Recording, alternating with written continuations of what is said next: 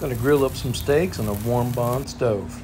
Anyway, got to get it going. So take a little fire starter, put it in there, start putting some small chunks in there. Then I'm going to put the bigger pieces in there and then let it burn down to coals before I put my steak on. By the way, these guys are having a Kickstarter on this thing right now. If you're interested, you can get it with wheels, you can get a cooking kit. There's a couple different options. While we're waiting for our fire to burn down, we're going to put some salt on our steaks. And when our fire is ready, we're going to put some oil on here so they don't stick. Then we're going to put our steaks on the grill. Then when I get a crust on one side, I'm going to flip them over.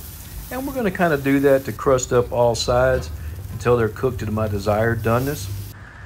So let's see how I did. See if I made myself happy or if I made my wife happy. It looks like I made myself happy.